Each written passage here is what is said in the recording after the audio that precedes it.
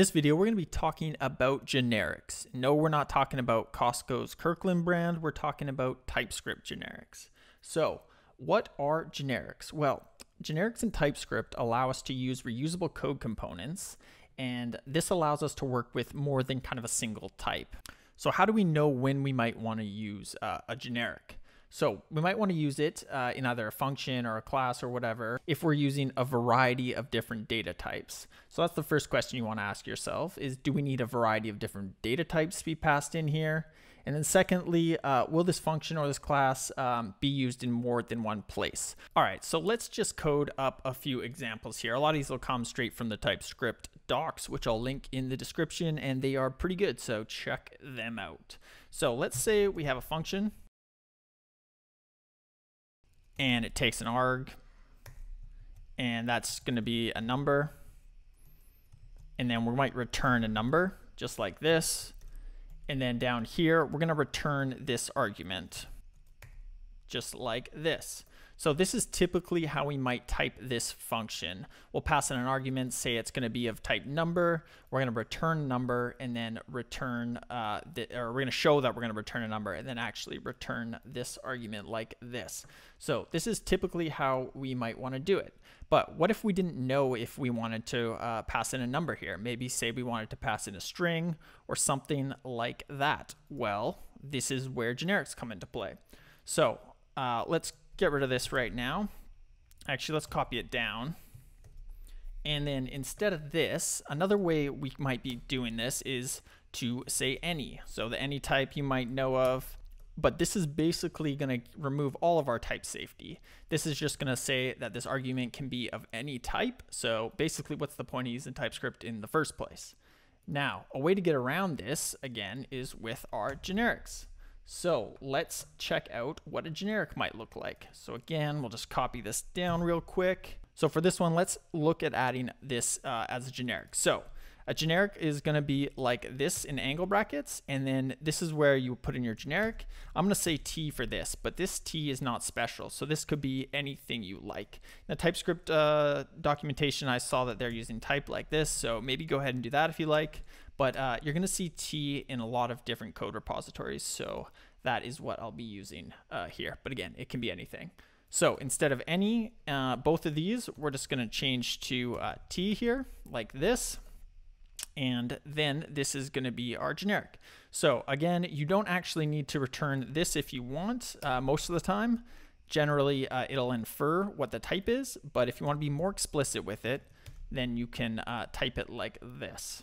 So this T here is known as a type variable, and it works on types rather than values. So this T allows us to capture the type that the user is going to provide. So whether that's a number, a string, or whatever we want. So now let's actually put this to use. So say we come down here. All right, so let's actually put this to use here. So let's call this. So we'll just say let output like this, and that's going to equal identity like this.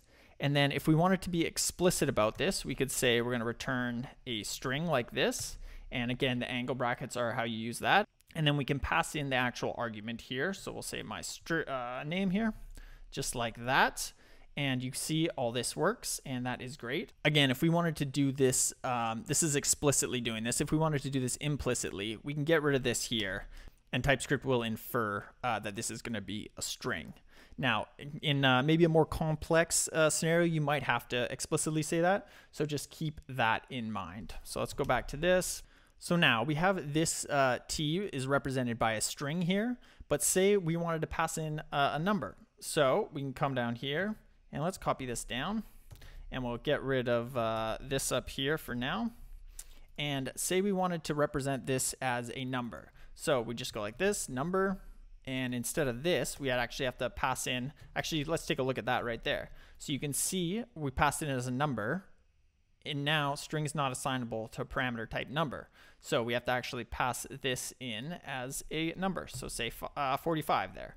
Okay, so now you can see that we can either pass in this as a number or a string, and that is going to be passed up to our generic right here. All right, so that's good. Let's get rid of this for now. And then let's look back at this identity here. Now, Another issue we might run into where you have to give TypeScript a little more information. So let's come over here and say we wanted to add a console.log here, and we wanted to say arg.length. Now you can see we automatically get this squiggly line. It says property length does not exist on type T here.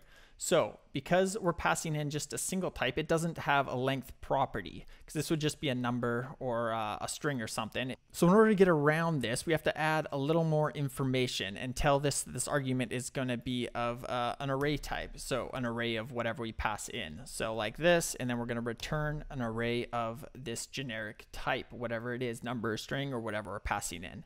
And then you can see when we do that, this length property is now available to us there. All right, so where else might we be using these generics? So how about interfaces? So let's copy this right here, or get rid of it right here, and let's come down. And in here, let's add a generic interface. So this is going to be our generic interface right now. And now let's come in here to our identity up here, and we'll just copy this down and bring it down a bit. Okay, and then we'll use this here. So let's actually go back here, so we're not doing an array, and get rid of this. So now let's call this function and pass in this generic identity. All right, so we're creating a variable myIdentity, and then we're adding this generic identity to it. And then you see here, we know it's going to take an argument, so we're going to pass in that argument with number. But again, this could be string, whatever we wanted to pass in, and it still works. And then we have to set that equal to this identity here for the function that we want to use it in. So that is one way you could use them for interfaces. All right, so now let's add a different use case here. So let's come down here. So we can actually use these to create multiple different types as well, without having to reuse a whole bunch of code. So let's add another interface like this, and we'll call it identity. Like that, and we'll pass in T. And then let's say we have a few properties here. So let's say ID, and that's going to be a string. Let's say it's going to have a color for our identity. That'll be a string. And then we will say info. And this is where we're going to use our generic type. So we can just pass this T in from up here. So whatever we pass in through this identity up here is going to be used right here, whether that's a number, a string, or any other type.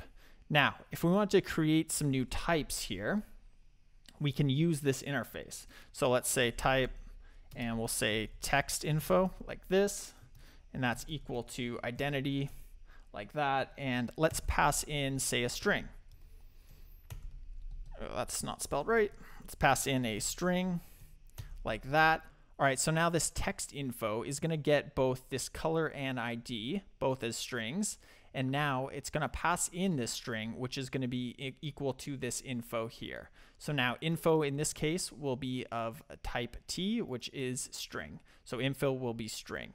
Now, say we wanted to do this again, and we called this something else, let's say num, like this. So now we have type num info, and they have the same identity, but now we want to pass in a number. So again, this is going to have color, this is going to have ID with it, but it's also going to have a number for this info of this T generic type right there. So this number would go in right here. So basically that's how it's going to work with generics. There's a ton more information. I'd suggest going checking out the docs and everything, but hopefully that's a good intro to the topic. So thanks for watching. See you in the next one.